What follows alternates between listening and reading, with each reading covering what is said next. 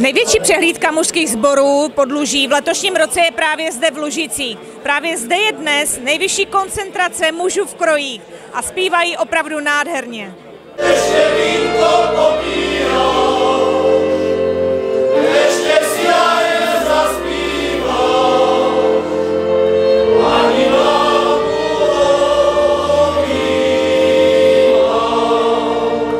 Tradiční setkání mužských sborů Podluží se uskutečnilo už po 21. Tentokrát pořadatelský los padl na Lužice a ty opravdu nachystaly nádherné prostředí v areálu u Lidového domu.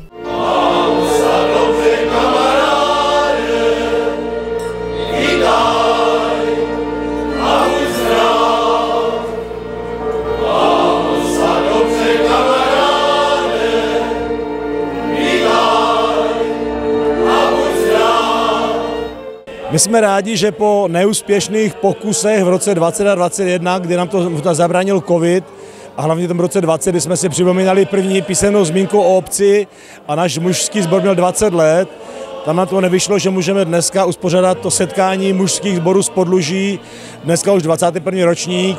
Jsme rádi, že nám přeje jak počasí, takže myslím, že akce je hodně pěkně navštívená, sbory přijeli, takže jsou vytvořeny všechny podmínky pro to, aby se toto setkání podařilo a máme z toho radost všichni.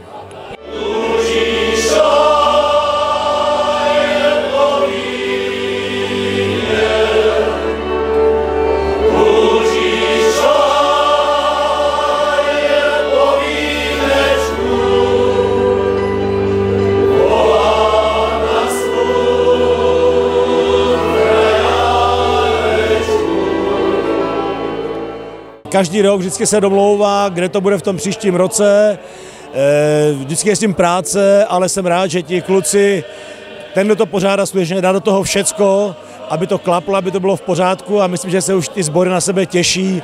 Jsou tam samozřejmě kamarádi, kteří spolu chodili od kroje jako od malých kluků až po dnešek, takže má to i takový jako nostalgický charakter v určitých aspektech, takže je to fajn a myslím, že se na to i ty sbory těší. Kolik sborů se dneska zúčastnilo a jestli můžete odhadnout, kolik je tady celkem krojovaných mužáků?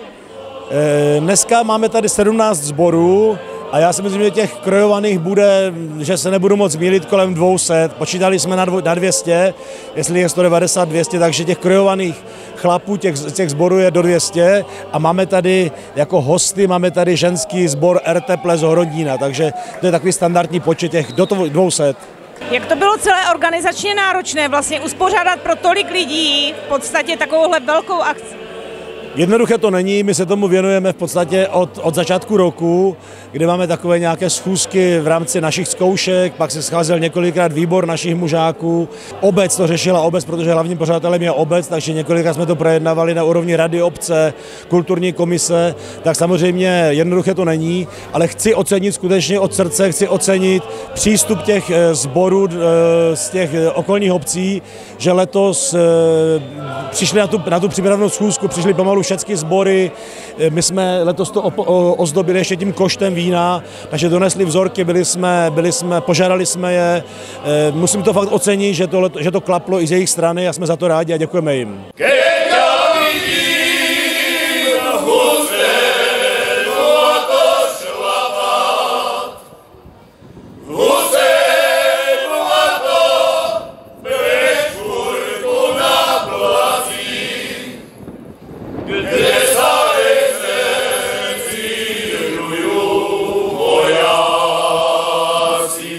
Mezi mužáky je totiž také spousta vinařů a tak to byl naprosto bezvadný nápad zdegustovat vína členů mužáckých sborů z celého Podluží.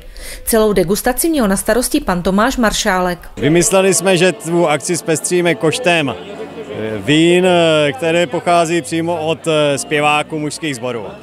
Takže zorganizoval jsem, aby jsme tady získali od chlapů okolních dědin vzorky a máme krásných 184. Je vlastně tady ta přehlídka i soutěžní, anebo spíš taková degustační? Ne, je to jenom takové chlapi sobě, takže každý dodal, co se mu doma ve sklepě líbilo a s kamarádama, zpěvákama a s návštěvníkama si to překoštujeme. Není to soutěžní, ale špatné vína tady nenajdete. Jak to bylo složité vlastně zorganizovat, jako tady dát dohromady od mužáckých sborů, určitě to nosili až na poslední chvíli?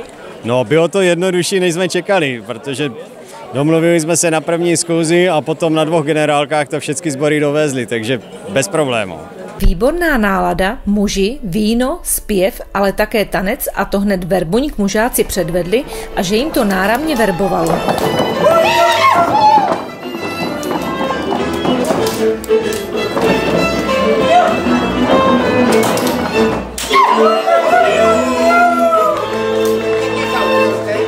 Jak se dá skloubit takový megakoníček, dá se říct, ze starostování? Musí, když to člověk chce, jako když to je věc pozitivní, dobrá, správná.